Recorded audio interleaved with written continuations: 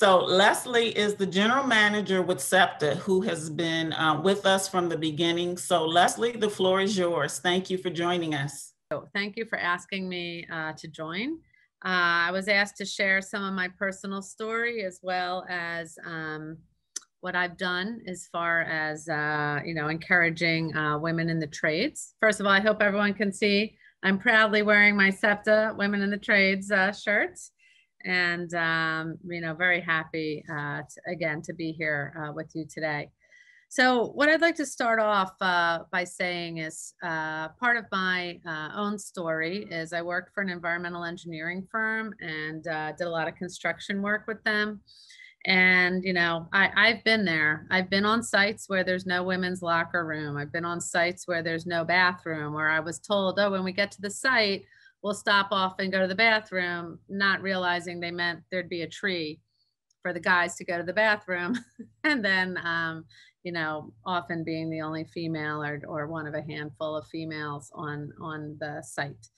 I've been on site where there's been women-owned construction firms, and right off the top, they've been asked, where's your dad, assuming that their fathers own the firms, and that's how they got, their jobs. And so many times I've had to use humor and, de-escalate certain situations, part of why I believe so strongly in getting women in the trades.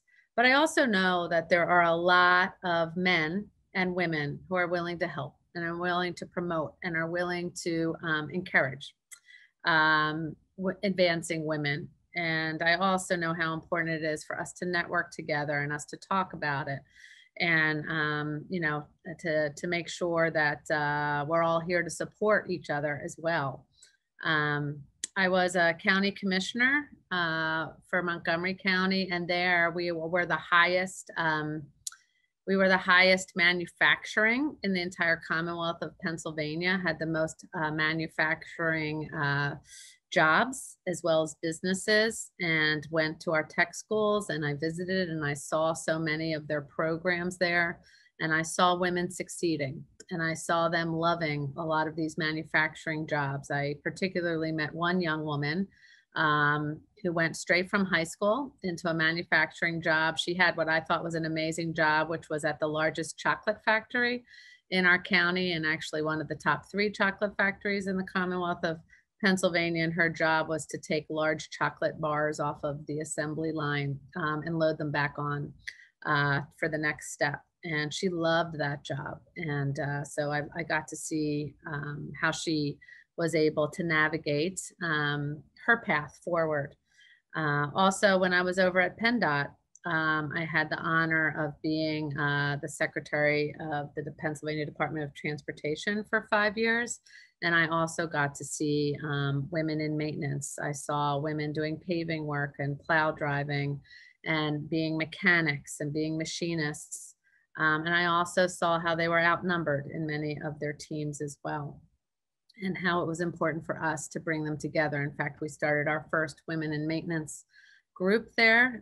It was only half a dozen women here in Southeastern Pennsylvania when we first started. We now have chapters throughout the Commonwealth, and they can share stories. One story that I do remember was from a woman named Michelle, and we were out there to introduce the governor to the paving team and the plowing team that had just gotten us through a very big snowstorm, as well as a construction project. And there was one woman on the team. I introduced the governor to the entire team, and she came up to me afterwards, and she shared with me how she has been, she felt that the rest of her team wasn't giving her a fair shot, that the equipment was very heavy for her, that she wasn't able to do every single job that each crew member was doing, and she felt she wasn't being treated fairly. And I listened to her. I got a group of other women for her to talk to, and I'm going to cut straight to the end of the story because I think it's important. She felt that the guys were listening to her and felt that she was always complaining. And to my surprise, when I asked the women to talk to her and mentor her, they felt the same. And they let them know that they'd all done those jobs and this is how they did them, and that she has to, you know, try these different things, and they were willing to show her how to do it. And they did. And credit to her, she then admitted afterwards that she was just not putting in a full effort. And once she did that, her relationship started to strengthen on her own team, but also now she had the women to network with. And you know, I'm not saying everything's perfect, but definitely a lot better. I had another experience also with the governor when we went to celebrate a new agreement at one of the ports here in southeastern Pennsylvania. And one of the female forklift drivers came up to me. She was the only female on that team. And she let me know how she was a single mother and she was able to raise 3 children from the very good salary that she was earning. She had a shore house in addition to the house that she lived in Philadelphia, and that it had been a wonderful job for her. And she wanted to encourage other women to be able to take on jobs like the one that she had. And I also saw when I was secretary of PennDOT that there just weren't enough women, you know, in our marketing materials, in our recruiting materials. And everyone knew every time I had to sign off on something, I'd be looking for the diversity, and that included gender parity in how we marketed our positions. And we changed that. And we actually put out videos with female snowplow drivers. And we started, guess what, recruiting more female snowplow drivers. So that was all, you know, leading up to the time that I got to come here at Septa. And I'm very proud of where Septa is. And I want to thank WINC absolutely for helping women to identify the path to rewarding careers in the trades here, and having these events just like you're having today. I want to give a special thanks to Colleen May and Jenny Barrett for their work in supporting WINC, but also supporting women in the trades here at Septa. I also want to talk about when I was secretary in 2015, I remembered hearing about Septa creating this internal group to put a brighter focus on the trades as a viable career for women. And now that I'm here, I'm so happy that they did that before I got here, and I'm happy that I get to be here and help out. So we're now focused on formalizing the committee and the structure, and achieving the goal of increasing our numbers here of women in the trades. We currently have 30 women in skilled craft positions, as well as 8 women in general helper positions.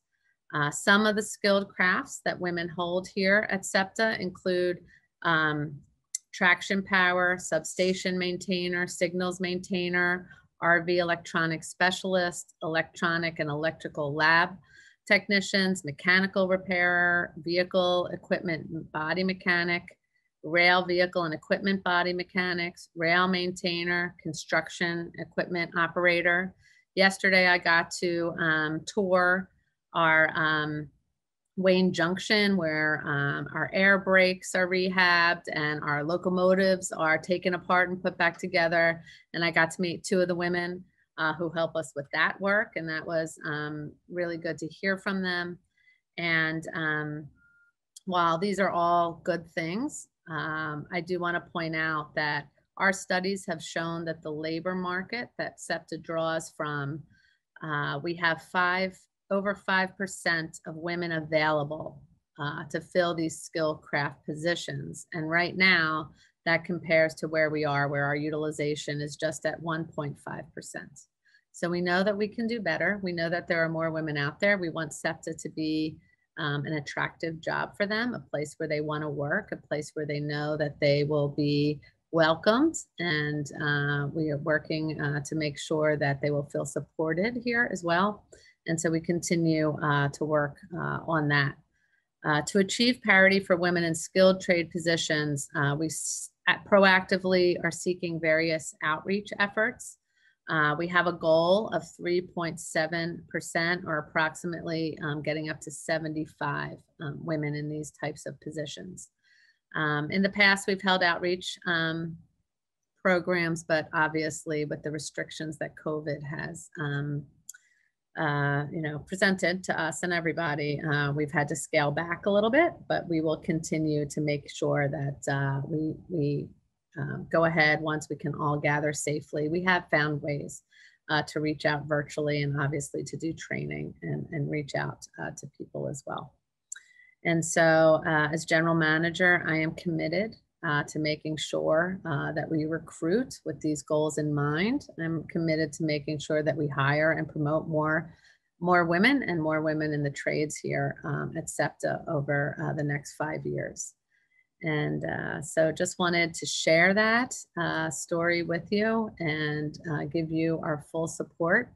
I think opportunities for women are particularly important at any time, but right now during COVID, where we see women losing jobs at a much faster rate than men. And we understand that with childcare issues and, we understand that with children being also schooled virtually, we know there aren't as many activities available to them. We know, that the majority of home care still remains with women. And so seeing the job numbers, particularly in December, where almost 100% of the job loss in December was attributed to women, is very difficult to see. We have come a long way and we were moving in the right direction. And I feel COVID, as is with many things that we deal with right now, has really made us take many steps backwards. And so we really all have to re-energize and regroup and re-emphasize our efforts. And with that, I see in the chat you were asking if I could take some Q&A. I'm more than happy to do so. Again, just thanks for working with us. It's wonderful that WINC exists. It's wonderful that Septa can tap into it. Again, I just want to mention Colleen May and Jennifer Barrett. They are here and they can serve as contacts if any other questions come up or if there's any opportunities for us to collaborate and work together. So with that, I'm happy to answer any questions you may have if there's time. You are getting a whole host of thank yous in the chat from folks that are in the group. And so we really appreciate you coming out. I do hope maybe you can stick around or join us on one of the other 2 days. We have some awesome stuff in store. I am sure, and I will definitely be updated if I cannot be there myself. The last thing I'd like to say is, look, we're always looking for, partners, whether it is, 2-year programs that are educating women in, mechanics. So we always need diesel mechanics. We always need other types of mechanics. Obviously, we always need other trades jobs as well. That's really has been in the past when I was at PennDOT and also, here at Septa. That's been a wonderful pipeline for us when we, work with those types of training programs. So looking forward to reconnecting and obviously, finding out more about transit trades as we move on. And I actually have one other question because I found this out by talking to someone from Septa in a meeting that we had for WINC. So you know how high schools will have like career days and that type of thing. Does Septa have these types of events throughout the year? I understand COVID is like putting a monkey wrench in a lot of things, but on a normal in a normal environment, does Septa have those types of events where the public can come and find out more about careers? Yeah, I believe we do. Again, I started this job in January and COVID came quick on my heels. So I didn't get a regular year here before we began, but I know I did participate when I was at PennDOT in those types of trainings and things. Again, I'll turn it over to Jenny and Colleen to give to give the exact answer, but I know that we haven't been able to gather in groups, and definitely, you know, even our training has been cut down. I think the maximum is 15 when we do trainings, depending on where we do them, how we can do them, if we can keep them outside. And so I know that a lot of has stopped. And also we will be rethinking, just like a lot of businesses, we'll be rethinking everything we do. And what does post-COVID look? Because we know that the world has changed. It's not going to, you know, rubber band back to what it was in January. And so we really need to rethink of how we do things, but it's an opportunity for us to be better. And it's an opportunity for us to really, you know, review everything and come out stronger, which I know we will. And so we may tweak things as you know, as people may be used to. We did something a certain way, we might be tweaking them, but I guarantee you we'll be better. Yes. Yes, I totally agree with you. And while you were speaking, Jenny and Colleen both were answering that question. So I know within WINC we do have a speakers bureau, and there are quite a few Septa tradeswomen that are part of the speakers bureau and go out. Well, not go out, probably do virtual Zoom meetings with the schools to talk about their careers and that. And then Jenny also mentioned that Women Build Septa is an event that is held every year, but obviously COVID has, you know. I see Tanya just chimed in here. I know we have a couple members on your steering committee, including Absolutely. And Gwendolyn. So, you know, we're really proud that not only have we have a strong group here, but that they also volunteer for these really important and you know, identifying the fact that we all need to work toward, you know, attracting more women in these good paying, you know, family supporting, meaningful jobs. Yes. And so once again, I thank you. I do appreciate you taking the time and even answering some of our questions. Absolutely. So we appreciate you.